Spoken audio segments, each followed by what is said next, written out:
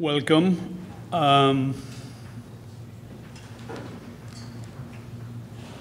It is my pleasure to introduce to all of you guys Michael Hansmeyer.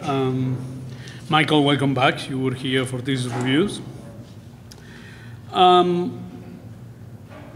thought that some of the subject that is related to Michael's work, and I think we will find out more, it has to do with what I would argue is one of the most probably interesting byproducts that we have in the last 15 or 20 years since the eruption of computers and technology into the domain of architecture in a very aggressive way.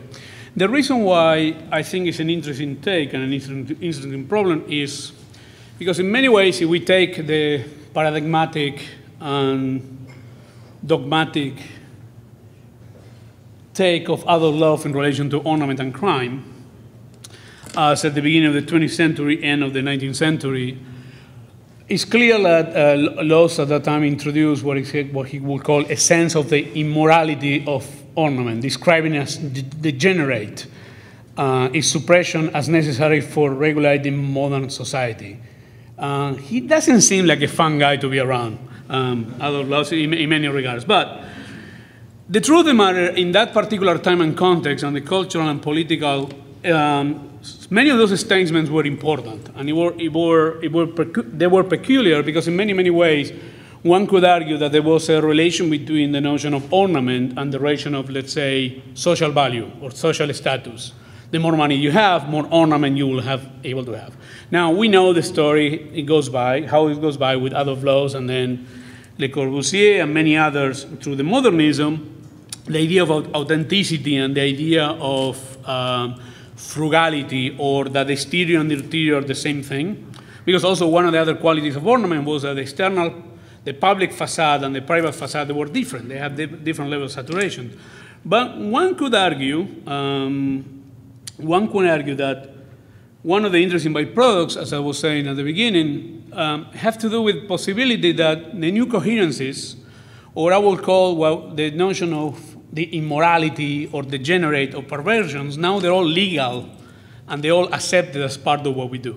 So there is a kind of a possibility of the new coherencies between a highly ornamented or articulated architecture language that at the same time it produces some sense of partial honesty, or there is a certain kind of clarity in terms of the reading in parallel with the, let's say, the values of modernism, but at the same time it produces a certain level of aesthetic and oversaturation in the way that one can think more of the 19th century or previous takes of ornament. Now, if we really think about ornament and crime, we can have our version of the FBI most wanted criminals through different periods of history, and in the same way that the FBI, some of them are deceased, some of them are alive.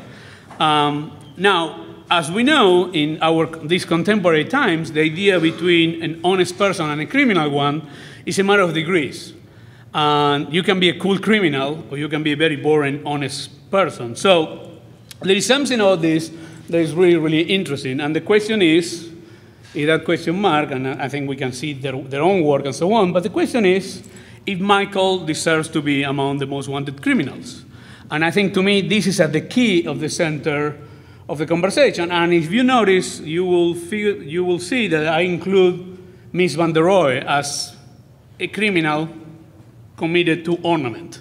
And it's a longer discussion, and we can talk about another day, but I'm absolutely convinced that Ms. was committed to an ornamental approach to architecture. Nevertheless, I want to leave you with this. I really think I'm curious to see about if Michael will land, and he will claim his place among the most wanted criminals in relation to ornament, if we were willing to accept that ornament is crime, which I'm not so sure that we should. Michael Hansmeyer.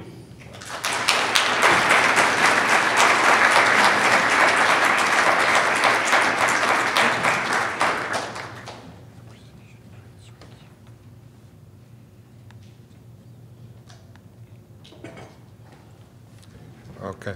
Thank you, Hernan, for the introduction of me as a potential criminal.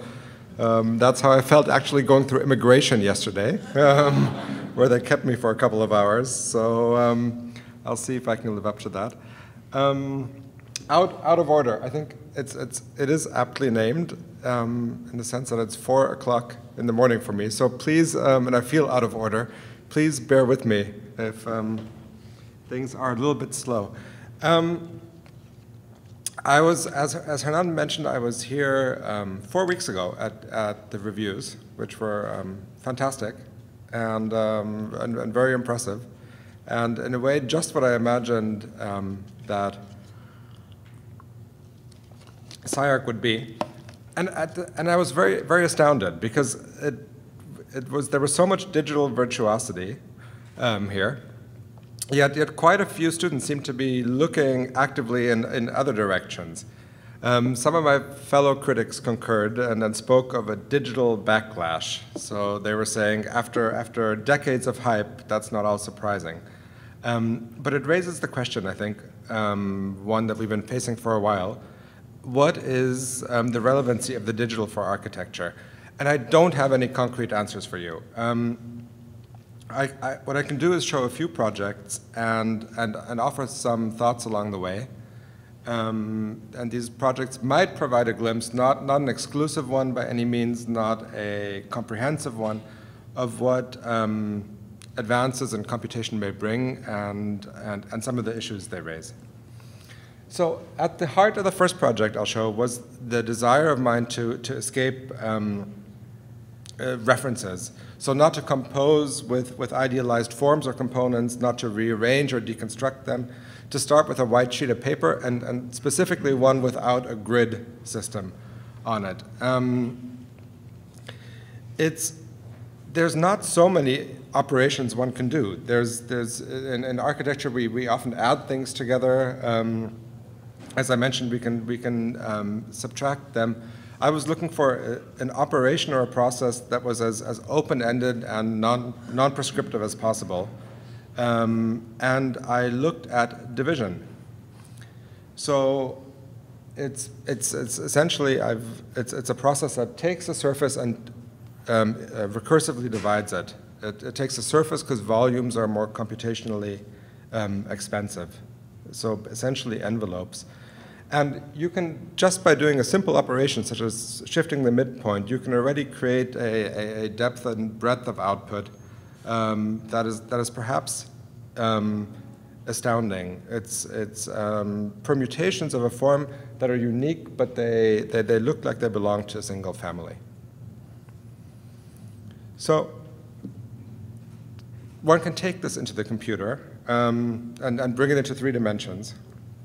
And doing so, we can not only do this sort of a folding much quicker than we would by hand, but we also suspend any sort of physical constraints. And we can use this sort of a process to create structures. The analog of the square I just showed is a cube.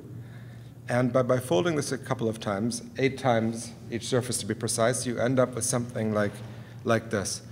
If you change the division ratios, that same cube turns into this, or into this, or into this. It's just the same process that I showed you. It's a cube whose surfaces are divided into 4. These surfaces are divided again and again, and so on. But each form is essentially, and you can see it most clearly here, a cube.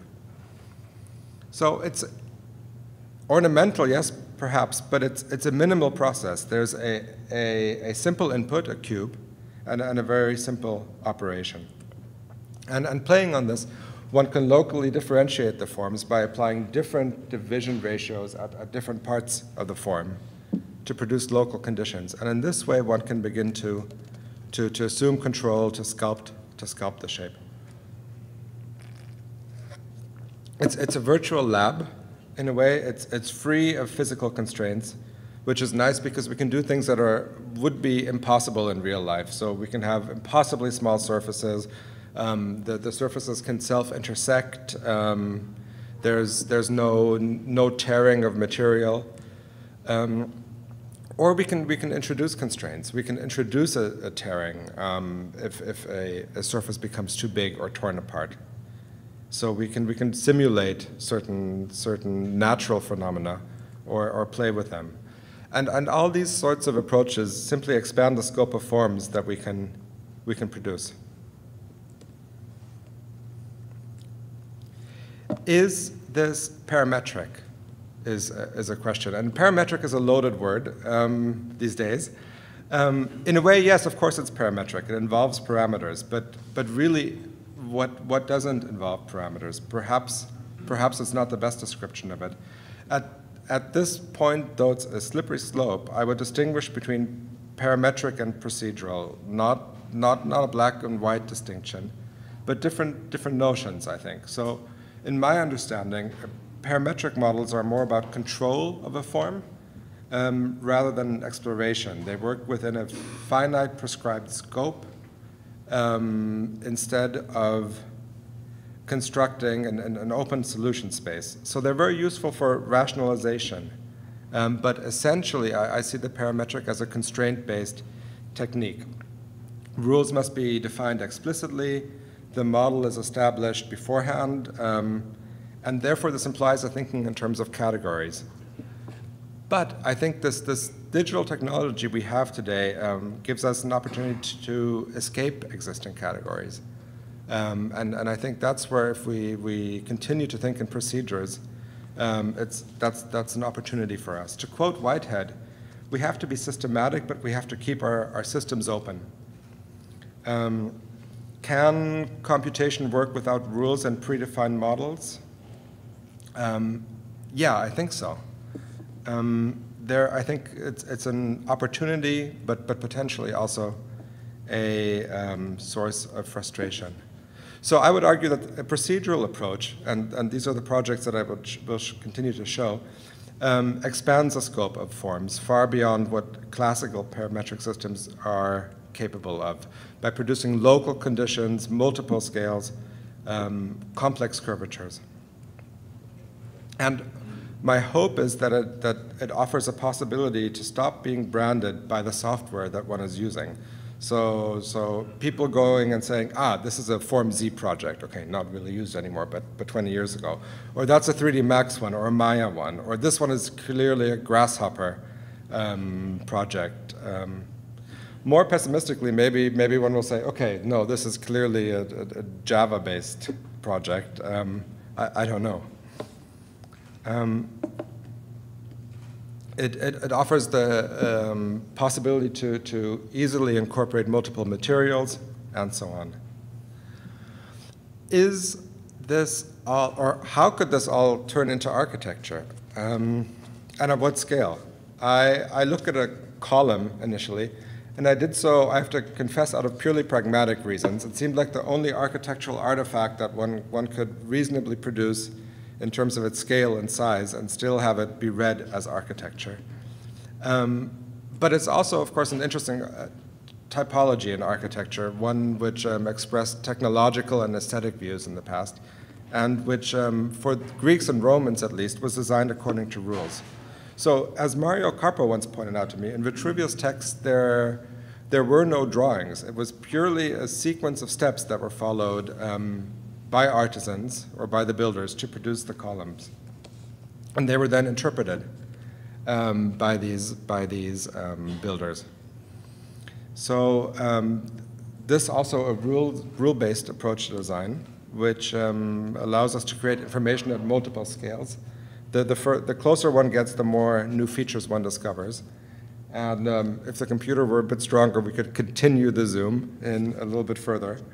But unlike traditional architecture, it's a single process, right, that creates both the overall form, the input form here is not a cube, but a cylinder, and the surface detail. I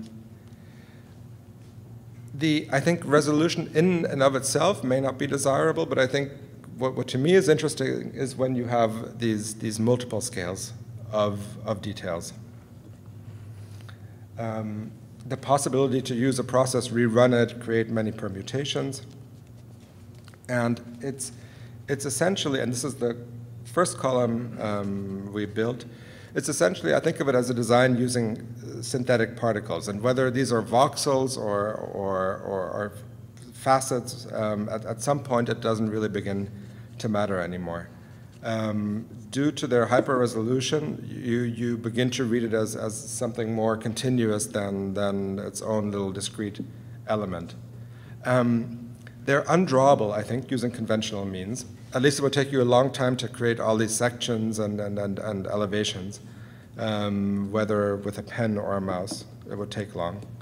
The question is, are they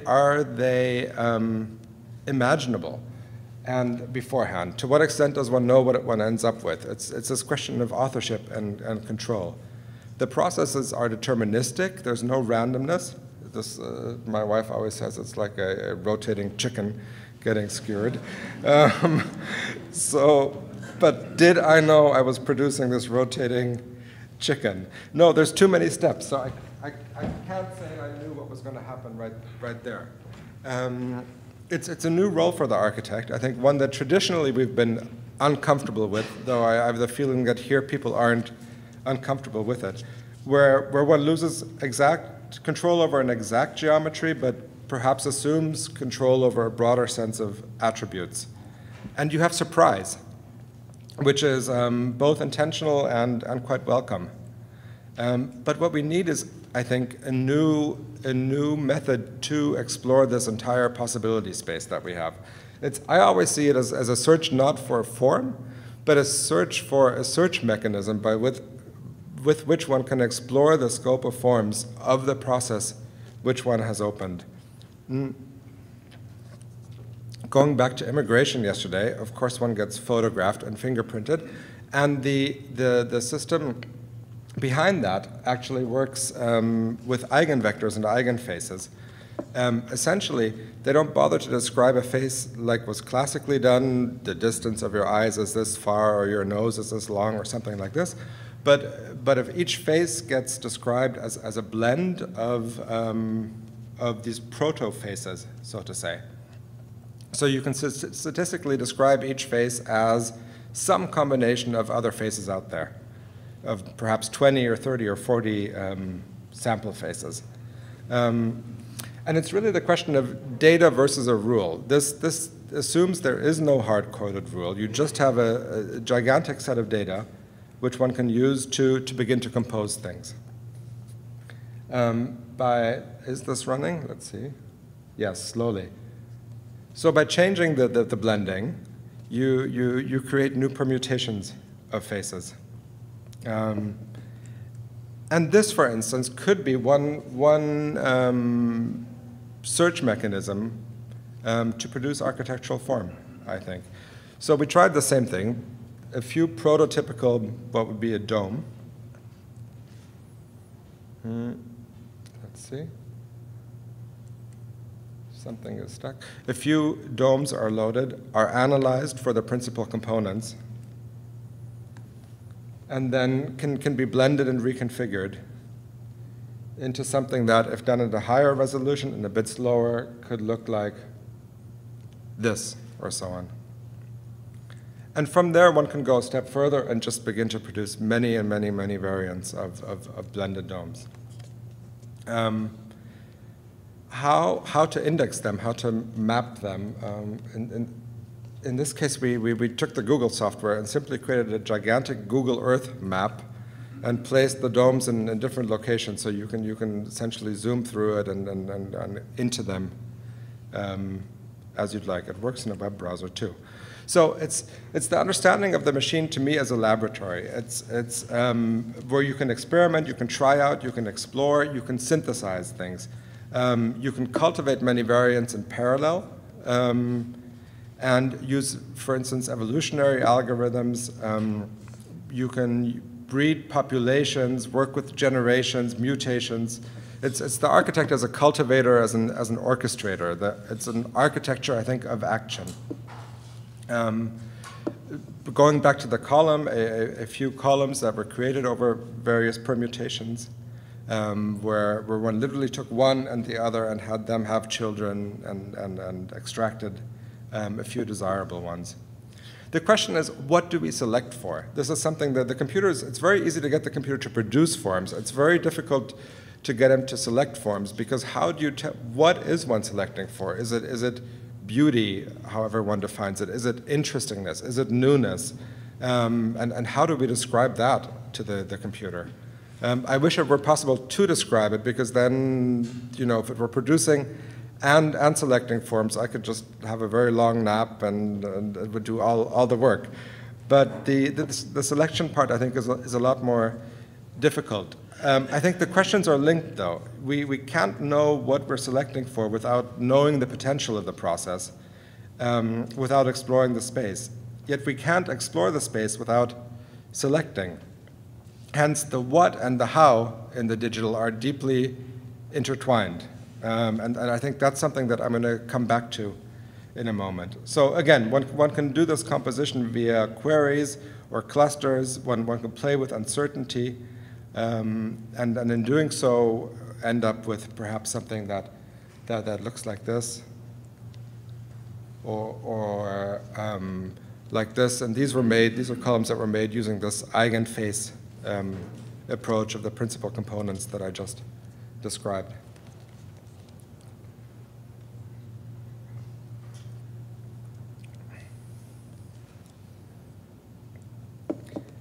Into the world. At some point, we wanted to produce it, and took this and the column and sliced it, and came up with a section that looks like this. We were very surprised. This process of dividing and folding had actually continued inside of the column. There was a lot going on that we didn't see because we were using a software that always hid the inside from the outside. But we got rid of the inside, at least for the moment, to create a series of slices. This was back in 2011 or 10, and at that point, 3D printing isn't quite where it is today. So we had to produce this, and you will laugh at this, in a painstaking process of laser cutting, 2,700 1-millimeter thin cardboard slices that we stacked on top of each other. But I'm very proud to say it's a photo, it's not a rendering. It looked quite a bit like the one we had in the computer, and almost all of the details were preserved. And we even got many details that we didn't expect. And these are my favorite parts. You're now looking at the inside, so essentially the negative. It's a space of perhaps 60 centimeter diameter that you can go into with a camera. And you can see all these things that were completely unexpected, such as here, where the surfaces simply get too small and begin to tear, or throughout this place, throughout this area, burn marks from the laser cutter. Or just in general, is an aesthetic that's created by having this sort of a slicing. So it was by bringing it into the real world,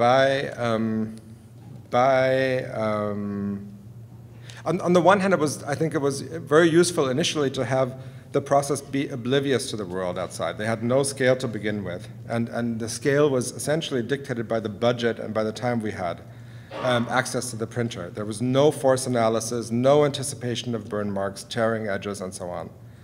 And it's nice to have this sort of a purity, but I think we missed an opportunity, and I think we could have done a feedback loop and brought some of these real-world constraints into the design process and sort of closed the loop.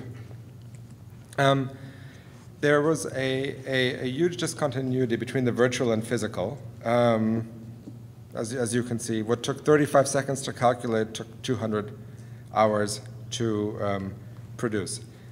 And it turned out to be absolutely unscalable. We tried to produce one of the domes that I showed earlier and then make it 3 or 4 meters big using this sort of a slicing technology. It failed miserably. There were shear forces, and it just collapsed and began to sag and hang, and I don't even have any pictures of it.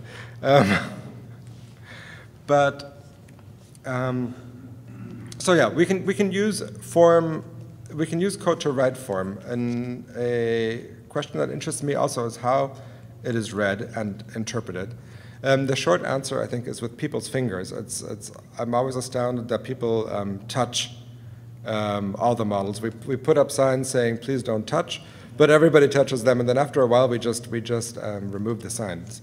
It's nice that I think it elicits this kind of a reaction.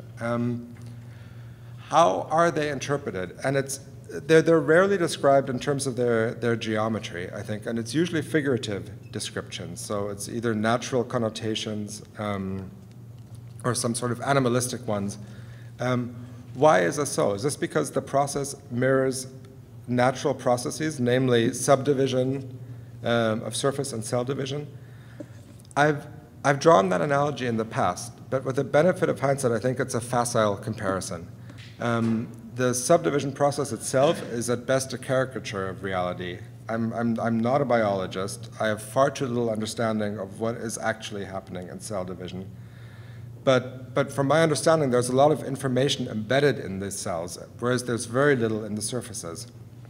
So I think rather than finding out about how this process links to nature, perhaps the more interesting thing is to explore what is in the nature of a process such as this one.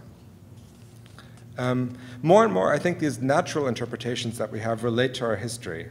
Our means of production since the Industrial Revolution have gone in a very certain direction and have favored simple objects, smooth surfaces, at one scale, often without much detail.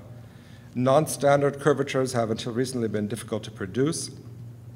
And I think this mass fabrication has influenced our understanding of what we think man-made or the unnatural means and what it looks like. I would argue the columns nonetheless have some order. It's possible to distinguish it from chaos, yet nonetheless the rules behind it are perhaps not easy to deduce. It can't be explained through reductionism, and perhaps that's what elicits a curiosity. Perhaps that could be one of the potentials of the digital. And this is, I admit, it's a project purely driven by technology, by the how. It's embracing one of the tools of our times, computation, and exploring its potential. For a lot of people, the idea of a technologically driven design is controversial, it's undesirable. I don't see it as such. I think our architectural design has always been technologically driven, as it has always been one of the key drivers, whether you go back to concrete and what happened in terms of skyscrapers or free surfaces, or glass paneling leading to all the facades we see today, and so on. Must we use this technology? Of course not. But I'd argue we wouldn't be human if we wouldn't be curious, and we wouldn't want to explore. And it's not an either-or. It's not. Yeah. Let me go back. Let me also go to Mario Capro's point earlier about Vitruvius, bringing back, which goes back to the question of authorship. I think in the case of Vitruvius, the craftsmen were, to some extent, the author of the columns because they were interpreting the instructions given to them. In the computer's case, this was essentially randomness, creating permutations. Does this mean that one was forfeiting authorship? Or was I still an author being the one that wrote the program? I don't know. It's an open discussion. It relates to this argument by Rushkoff of program or be programmed. And by the architect simply selecting, one could argue that we're simply the agents which are shining a light onto the possibility of the space of the software that we've either written or that we're using, that has been given to us. If one believes that, I think then the solution, one of the solutions could lie in trying to better understand the tools that we're using. Not just what they enable, but also how they work. So while one solution could be to write one's own scripts or program or even create one's own software packages, I don't think that's the only answer. I think instead we can turn to just a more confident use of these tools, to hybridize them, to add different processes to them, and not to always take their output as final. We can mix and combine and create a sort of authorship in that manner. I think with at least as impressive results as if we decide on a purist solution of programming. The second project I'll show is a grotto. A friend of mine, Benjamin Dillenburger, and I received a commission to create a grotto for an architecture exhibition at FRAC Centre in France called Naturalizing Architecture. And they saw these procedural approaches as somewhere between man-made and natural, and believed that a grotto had historically exemplified this dialect. So they were often in nature, but very much man-made environments, or they were man-made environments meant to look natural. The only condition had was that it should be made procedurally, ideally fabricated digitally, and be at a human scale so one can walk inside. And in wondering how to do this, we stumbled upon this massive machine. You can get a sense of the scale by looking at the door. It's a very big 3D printer, 4 by 2 by 1 meter print volume, so 13-ton pieces at once, yet at a resolution of 1/7 of a millimeter. And this machine does not care what it prints. You pay by bounding box. So the most elaborate form costs as much as printing a simple cube. It's the same time and the same cost. And that's a radical change. And to go back to Hernan's point, is ornament still a crime if there's no more this social connotation linked to it? If it's no more, if printing a straight wall costs the exact same amount as an articulated one? So one has 4.2 terabytes of print space, 33 trillion grains of sand in there. And the question is, which one do we glue? There's no logic to give us any guidance. There's no cost constraints to give us any guidance. We can literally control for each one's distinctly, okay, you get glued, the next one next to you doesn't. And this reminds me very much of this sketch. I don't think there's any question about it. Will computers ever be able to work out what 999999999999999999999 multiplied by 9999999? Yo, I ain't finished. You don't know what I was going to say. 999999999999999999999999999. The answer is yes. The most powerful computer in the world today does 36 trillion operations a second. So would it be able to multiply 10, 10, 10, 10, 10, 10, 10, 10, 10, 10, 10, 10, 10, 10, 10, 10, 10, 10, 10, 10, 10, 10, 10, 10? You don't know what it's going to say. Multiply, you don't even know. 10, 10, 10, 10, 10, 11, 11, It doesn't make any difference. 30, whatever 40, numbers you name, the 89, computer will be 20, able to handle it. 100, 100, 100, 100, 100, 100, 100, 100, 100, yes. Million. Yes. Thousand, yes. Million. Yes. Whatever billion. Numbers you want, it will be able to multiply. 0.99998 yeah. Without blowing up. Yes. Yeah. I'm going to move it on a little bit. Where did men come from? Men evolved out of lower species. So, yes, we can calculate and materialize almost anything these days out of information, energy, materials. I don't think there's any question about it. No, I can't fast forward it. So there's no constraints. Every type of form is possible, and I think the how no longer gives us any answers or provides direction. It's the same condition as in 2D laser printing, just brought to 3D, where the content of a page doesn't relate to the cost of printing it, but also gives no indication of what should be printed on it. But we fortunately had a context, an exhibition, so we had a why. From the outset, we wanted to portray or bring out this dialectic between the man-made and natural, to play with the dichotomy foreign and familiar, chaos and order. And while I don't think this interplay of these poles is intrinsic to computational processes, they're certainly conducive to it. This was our first proposal, the idea of a room, a space one could walk into, and what could be the potential of such processes for the room. We pictured a space with multiple perspectives that revealed information as one approached it, walked through it.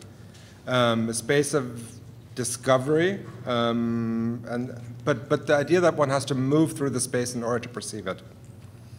This is how we naively imagined the surface detail. And this was my wish to have everything in gold.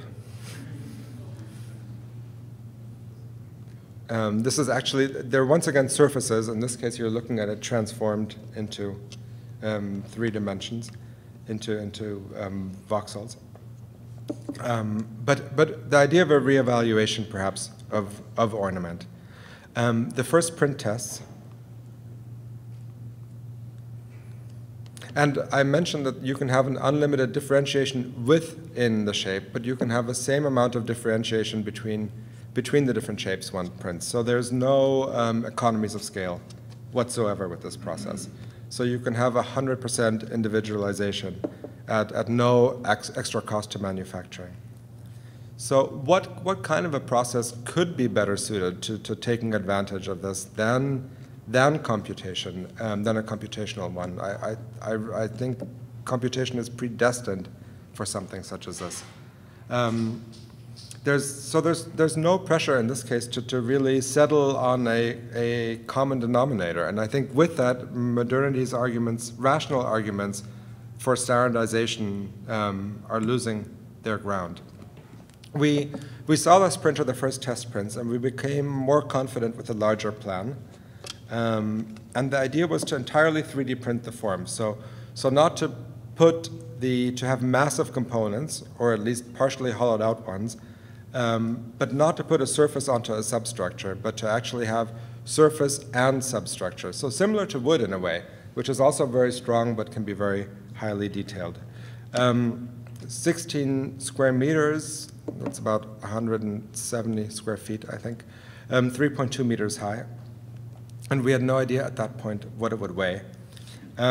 We knew, however, that even though we could essentially print the 2 sides in 2 or 4 pieces, it would be impossible to transport them because the exhibition space didn't have a crane that was big enough to set them up.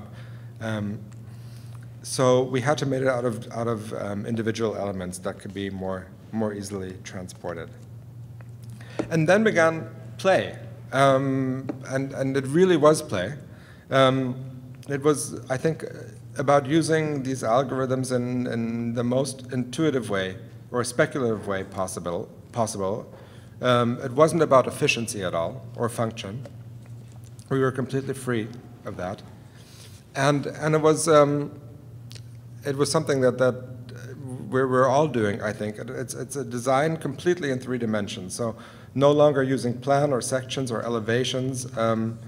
As a matter of fact, we could render it, but that wouldn't even have been necessary.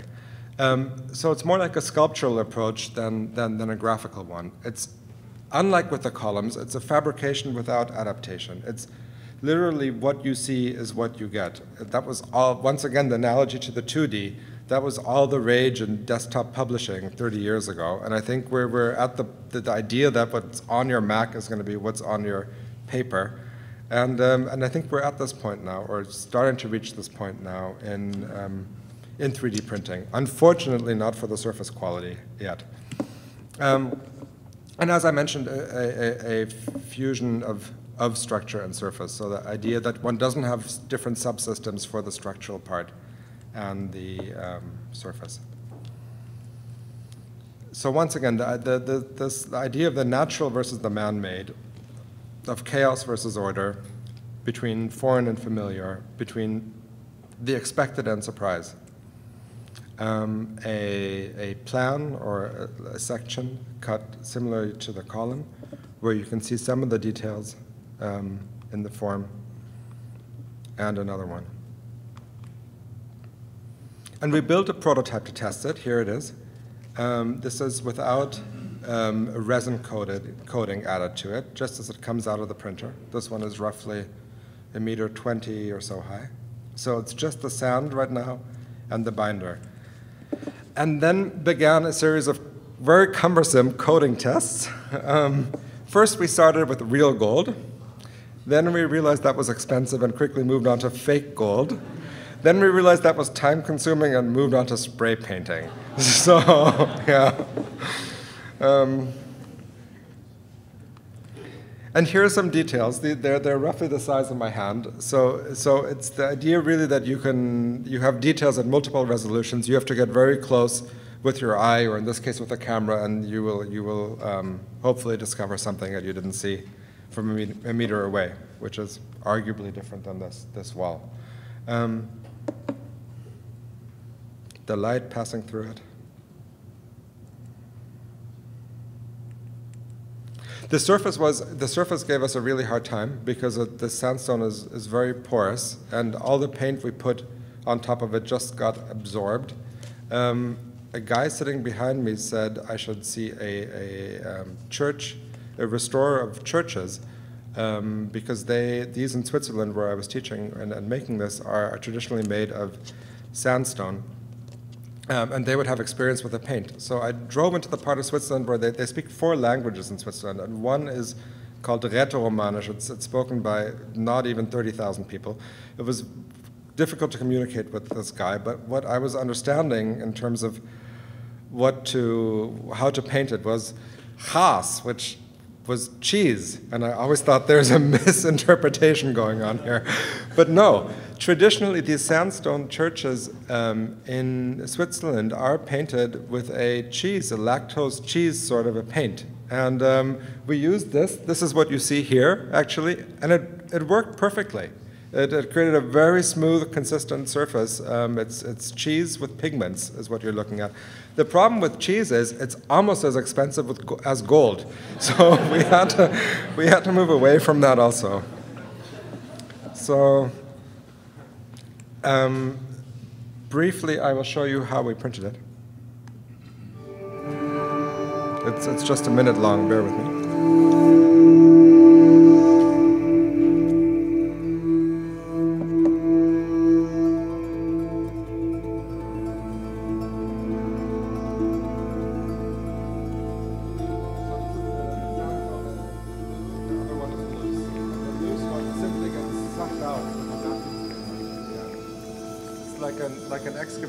It's like one is like an excavation site of a fossil, essentially. You take this thing out.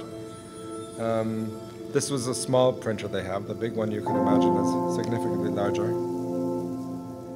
And then begins a very cumbersome process of cleaning it, which is ironic that one has such a high-tech production thing, and then one is there with this little vacuum cleaner kind of a thing.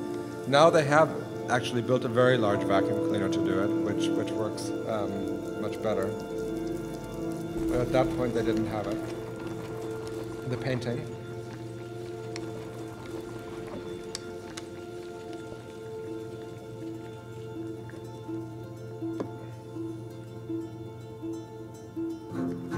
The test setup on a very unsmooth surface, so you're still seeing large joints between the thing, which looked a little bit better when we had finally set it up.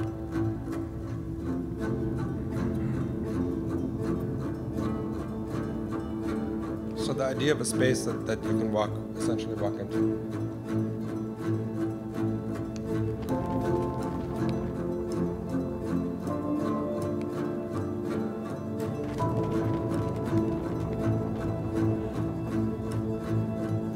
And these are heavy pieces. They're about 200 kilos each, so we were quite scared setting it up.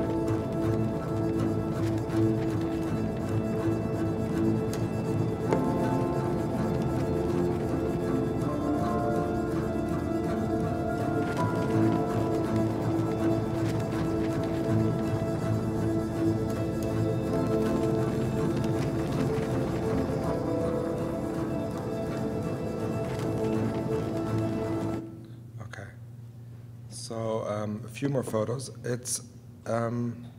So I think we have a return to depth in architecture. We have a return of shadow, and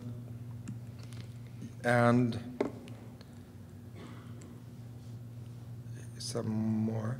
And the process behind this is the exact same one that the same operation that I showed initially. It's a division of a surface, specifically a cube. You can see it a little bit here. Exterior, which is simply cut. So one starts with a cube, which is just cut open in the middle, and you're looking at the inside as opposed to looking at the outside of it. This is the folding that takes place on the inside.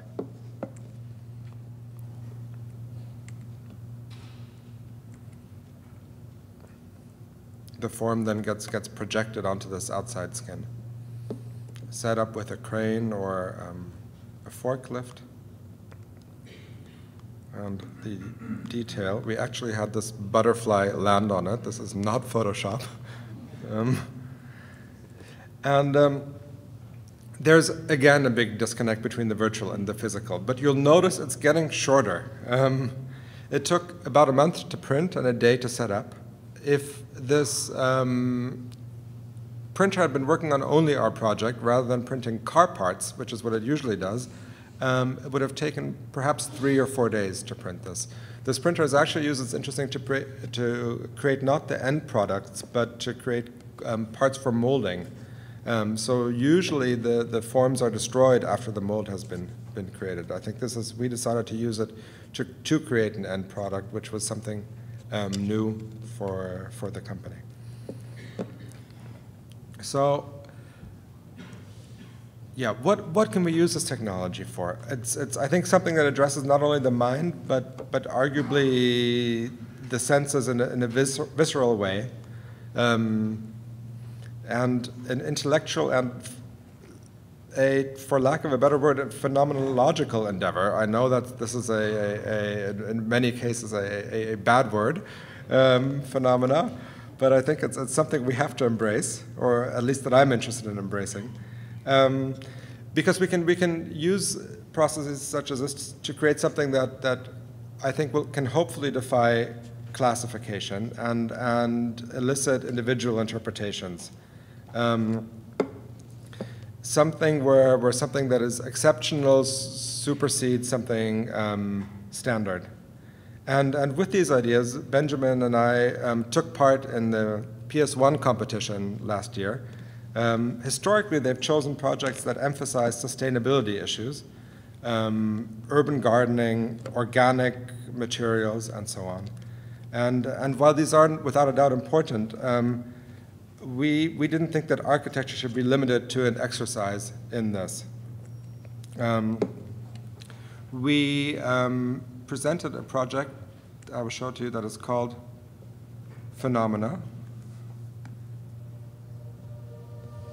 The music is a bit dated.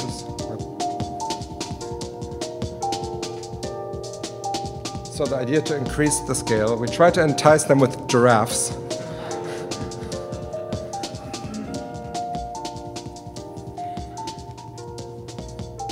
A sort of a fountain sculpture for their somewhat minimalist courtyard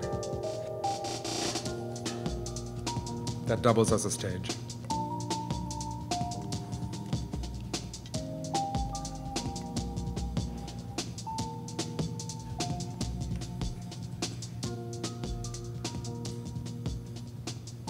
But we lost.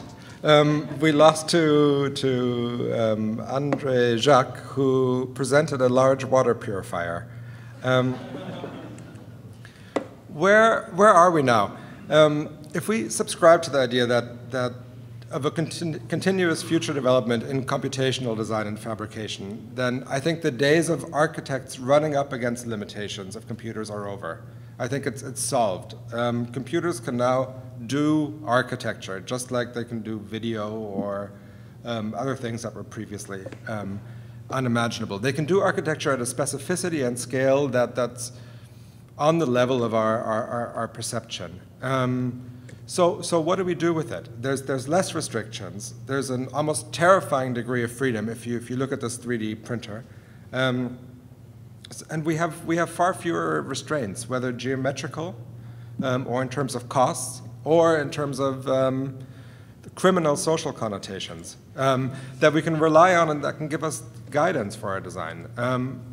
With so much newness suddenly conceivable, I think, to me it seems it's time to return and reconsider the why and the what. We've been in this bubble where it's been a lot about the how, And it's great that we've been in this bubble because it's allowed us to develop these techniques, to perfect them to a virtuosity that I've seen here, which is highly impressive.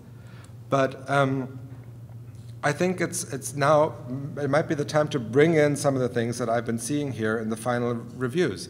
And that's been a rediscovery in the interest in making, in a few projects at least, in the beauty of drawing, in the necessity of the social, in the pluralism of postmodernity.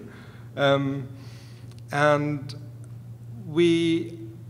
I think these trajectories are all valid, and I think the question really is how to integrate them with our digital, how they speak to each other, inform each other, in order to establish a more comprehensive idea of architecture. We need to hybridize these processes.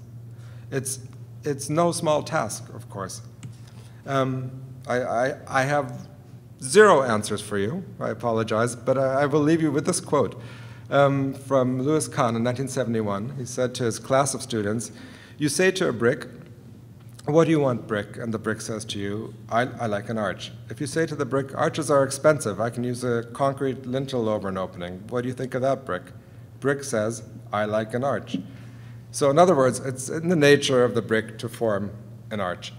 Perhaps the question for us today is, what would a grain of sand or a computational particle want to be? And I will leave it at that. Thank you.